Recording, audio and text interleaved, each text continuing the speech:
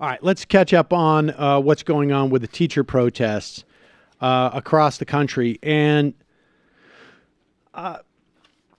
this has been really encouraging. It started in West Virginia, and it spread to Arizona and Oklahoma and to Kentucky. Oklahoma teachers, as you know, won concessions from lawmakers amongst their walkout. They got raises, but they stayed out on strike to get more government funding for education, broadly speaking. They got basically, what was it, like $40 million, I think it was. Not much at all. But they basically said, all right, we're going to roll this up and we're gonna vote out. They've just the union leader just, and I don't know. I think there's still some people out protesting, but the union leaders in Oklahoma have ended the 9-day statewide strike. There's, like I say, seeing a little bit of increase in funding for education, but basically they said the union is going to focus on getting rid of the governor, I guess. They've got their $40 million. They're going to try and get the vote out. And I don't know if it's in 2018 or 2020. I'm not sure when this Oklahoma gets out, but they feel like they have exhausted their means. It remains to be seen what the rank and file say, but that's ringing some alarm bells for me. I mean, isn't that how the strike actions ended up petering out in Wisconsin? Yeah. Whenever you try to go the route of electoral politics, like why, like they have so much power to withhold their labor. Why would they not just keep going for it, you know? Well, I mean, I think I don't know. I mean, my guess would be that they have assessed that they have played their cards for the time being. They got the $40 million. That's not enough in their minds, but this is as much as they're going to get right now. Did you know that in some places in Oklahoma, school is down to 4 days a week now? Yes, Sweet. I did know that, actually. That's crazy. It's crazy. People still have to work 5 or more days a week. It's crazy. It's hard to know what the dynamic is in terms of how strong those associations are. I mean, the union there, I don't know how strong the union is, how much it has ability to provide for teachers who are out striking. I don't know. I don't know more of the details, to be honest with you. But yes, it does have some reminiscence to what the energy turned a little bit too quickly into electoral politics in Wisconsin. At least that's my feeling about that as well. But that's what's going on in Oklahoma. In Kentucky, there hasn't been quite, I don't know if I would call it strikes, but there's been protests. There's been some walkouts, maybe some sick outs. Matt Bevin, the governor there, apparently couldn't help himself. He's opposed these teachers' rallies. They want pension protection. Those disgusting bastards. Entitled bastards. Entitlement society. They want increased public education funding. Oy. Just so greedy, these teachers. So greedy. Imagine if he literally came out and was like, oi. Oi, you're so greedy. Oi. Well, here's what he came out to say. This is... he's so concerned about the children, folks. So concerned about the children. The teachers from across the state. I mean, the number, I saw a lot of people hanging out, shoes off, even early in the morning, hanging out, smoking, hanging out, leaving trash around, taking the day off. Pause here's it. what's crazy. He's referring to the teachers. They're out there with their shoes off, smoking. Nobody in Kentucky smokes, incidentally. They're not like one of the top tobacco-producing states in the country.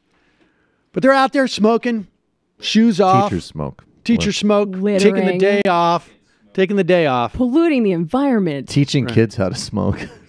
Like, come here. You got a day off because we're striking. Here's what you really do. You get yourself a government job and you smoke and you can do nothing, young man. You know, here's what's crazy to me. You know how many hundreds of thousands of children today were left home alone? I guarantee you somewhere in Kentucky today a child was sexually assaulted that was left at home because there was nobody there to watch them. I guarantee you somewhere today a child was physically harmed or ingested poison because they were home alone because a single parent didn't have any money to take care of them. I'm offended by the idea that people so cavalierly and so flippantly disregarded what's truly best for children. You know how many children live in urban communities and rural communities where there's a single parent who literally, if they could afford to skip work and not lose their job, they couldn't afford to because they need the money. They don't have a backup for them. They don't get paid whether they go to work or not. They don't have an option. And some of them were given literally a matter of hours. So you know for a fact that there were hundreds of thousands of children who were left unattended, and some of them in communities where people knew that for a fact and took advantage of it. And as surely as we're having this conversation, children were harmed, some physically, some sexually. Some were introduced to drugs for the first time because they were vulnerable and left alone. It's offensive, frankly, it really is. If you want to write a story, that's the kind of thing you guys should talk about. And now is when he launches into a heartfelt cry for paid sick leave for single parents, where he looks for support for families who are living and not able to take a day off. In fact, he wants to expand a whole suite of laws and protections for workers so that in situations like this, they're empowered to take care of their children. No, sorry. In fact, I would bet that it's almost impossible for someone to point to a single piece of legislation that this guy has signed or promoted that helps any of the people he mentioned. Any of the people, survivors of sexual assault, keeping drugs out of the hands of kids, or drug education, or support for single parents, or I bet there is not a single piece of legislation that he has ever supported or signed or even discussed that has any impact on any of those people that would be helpful in any respect to those people. This is so illustrative, though, because for Republicans, I'm sure people have picked up on this, but the only time that you will ever hear them talk about people dealing with structural poverty, as an example, or any of the things that he mentioned in that litany, that isn't the product of their social, personal, or genetic, indeed. Now we're back to freaking genetic defects. The only time they will address a social cause that the people who are victims of structural inequity are the result of is when they're attacking teachers. That is the only time that you will ever hear what he just said as not, irresponsible single mothers who can't handle themselves neglecting their kids. When right, that's the only other time you'll hear that. But when it comes to the teachers, then it's like you got these overworked, impoverished families, and the teachers are just letting them down. For instance, in terms of Matt Bevin, here's a heartwarming story about Matt Bevin caring about those people all the way back in almost 2 months ago. Kentucky governor countersues over Medicaid work requirements. He's stopping a lawsuit filed by critics of the state's plans to institute Medicaid work requirements. He's so concerned about those single mothers who are there with kids that are getting health care, that if they're not out of the house, leaving their kids at home, right? Their young kids at home. He's actually countersuing. Oh my God, he's going to do a Paul Ryan. He's going to say that some elementary school kid came up to him and he was just like, the kids who get private insurance feel so much better about themselves. Yeah, exactly. I want a packed lunch and private insurance because Medicaid just makes me feel out of the system, like I'm not really working for it.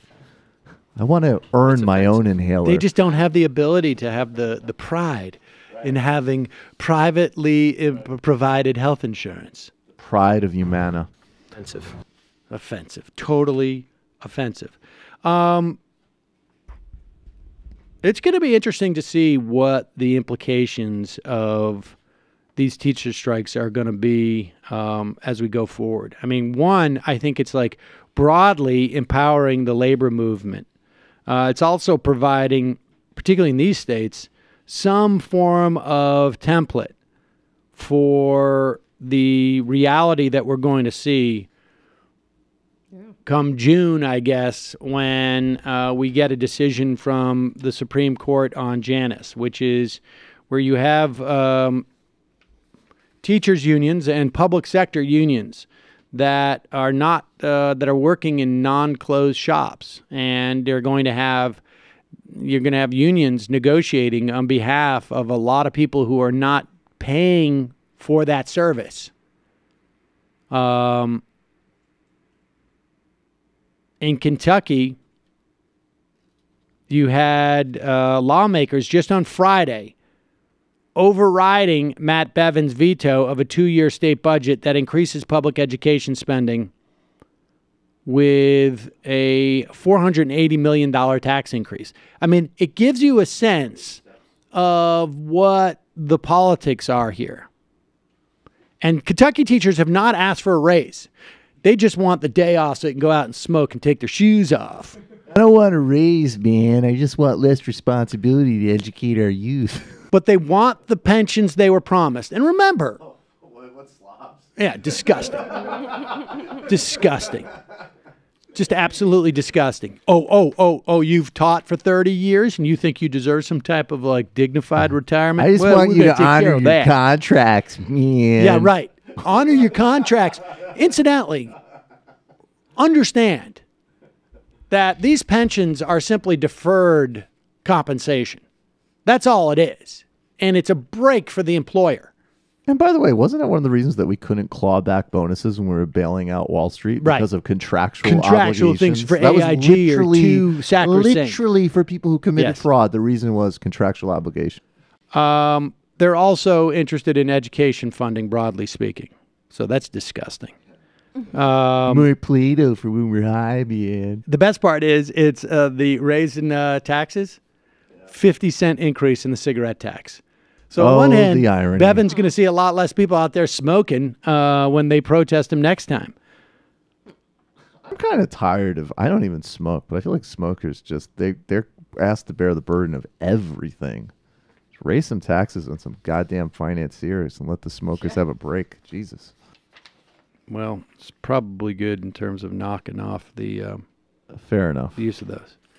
Everybody's switched to vaping anyways now. Yeah. That's what's happening. Probably not in Kentucky, buddy. Yeah. Not in Kentucky so much. So good for the teachers, and hopefully this spreads. I mean, right now it's been basically in the states that have had the most draconian cuts to education and the lowest teacher salaries across the country, places like West Virginia, Oklahoma, Arizona, and Kentucky. But hopefully we'll see this spread a little bit more. And I hopefully there are, national teachers union folk who are going in and getting ideas for that can be spread to other unions across the country in terms of the way that these unions are building relationships in the community. Because at the end of the day, this is the most important thing, is that you have broad-based support that is outside of the specific industry that you're working in. Not just labor support in terms of other unions, but of citizens' support. And that's the whole idea behind social movement unionism, is to get the union to build some solidarity with other folks who are working on other issues that, may at first seem totally tangential, but are in fact, intricate to a broader struggle. So, hell yeah, all good stuff there.